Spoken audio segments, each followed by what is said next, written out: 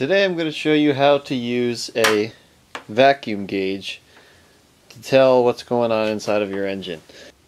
Now there are a huge amount of things you can learn about what's going on inside of your engine with one of these.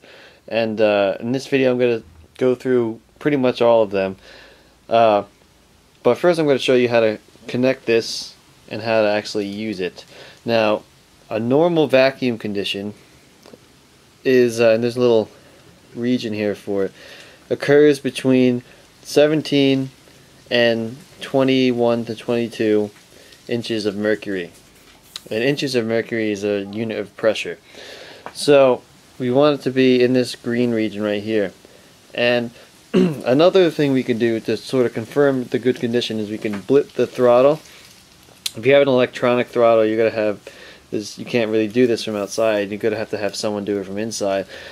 But you just blip the throttle real quick, just open it up and let it go back, and it should jump down close to 0, then go above to around 25, and then settle back down in this region. So we're going to do that. And then after that, I'm going to go through all the different scenarios that you can come across when using one of these and what you can actually diagnose. So when you read vacuum on an engine, you want to pick a line that comes right from the intake manifold and is not some routed off line. So we're going to take this line right here in the middle. I already pulled back the little clamp holding it on, so we're going to take that off, and that's the line we're going to tap to read vacuum. Just take our angle pliers here, take that off, and that's the line we're going to tap. Now, if you get a good kit, your vacuum gauge will come with a bunch of fittings that you can put on the end of it. You know, they have a T fitting. This is really easy to tap into a line. You put the gauge right here, and then the line just goes on these two fittings. But what I'm going to use, I'm going to use this fitting right here. So this can just go into my hose here, like that. There. So now I'm just going to stick this in the line, and since it's wedged, it's going to create a seal, and I can get vacuum from that. Okay, so when we take the vacuum, we're just going to take this and just stick it into this line like that.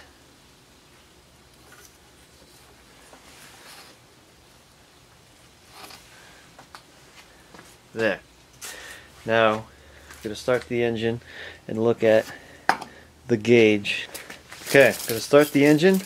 The scale you're looking at is this inside scale, 15, 20, 25. That's the scale you're looking at. This is 0, so it's going to come this way.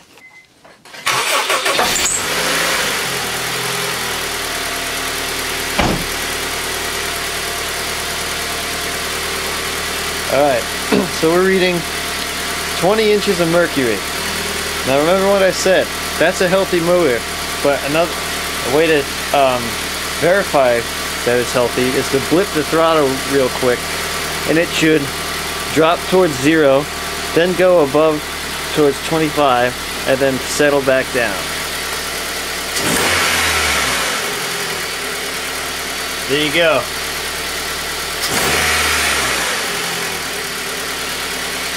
Now, notice that it's staying steady. That's a good sign. If you have any sort of restriction in your intake system, then you will read a higher than normal reading. So this is the normal condition. So if it's a steady reading above this, it's likely you have a restriction in your intake system. An exhaust obstruction or a damaged exhaust pipe will show itself by when you start the engine up. It will be at normal vacuum, but if it steadily starts to decrease down to about between 0 and 5, especially while you're revving the engine, if you rev a steady engine and it starts to go down, that is a sign that there's some sort of exhaust obstruction. Sometimes the pipes can damage on the inside. If you have an intake manifold leak or any type of large vacuum leak, it'll show itself by a very low, steady reading. A steady reading between 8 and 14 inches of mercury indicates incorrect valve timing. There's something wrong with the valve timing. Maybe the timing chain slipped or something like that. If you have a periodic drop in vacuum as the motor's running, that indicates leaking valves. Sticking valves also show the same periodic drop in vacuum, but it will be less regular. If it's a regular periodic drop, then that's leaking valves. If it's a periodic drop that's irregular, that's sticking valves. A fast vibrating needle indicates worn valve guides. So the number of guides worn is proportional to how fast it's vibrating. On accelerating the engine, you can diagnose weak valve springs because the gauge will swing back. It'll swing back and forth, and the extent of this swing is dependent on how high you're revving the engine.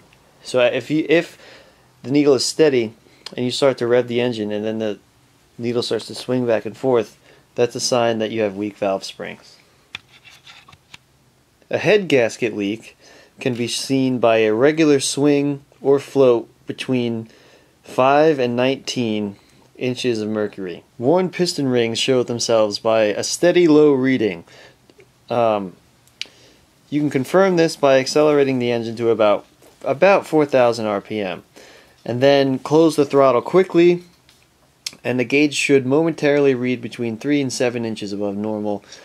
Any figure below this would indicate a piston ring problem. And finally, improper idle mixture is indicated by readings that float slowly between 13 and 17 inches of mercury. So you can learn a lot about what's going on inside of your engine with a vacuum gauge.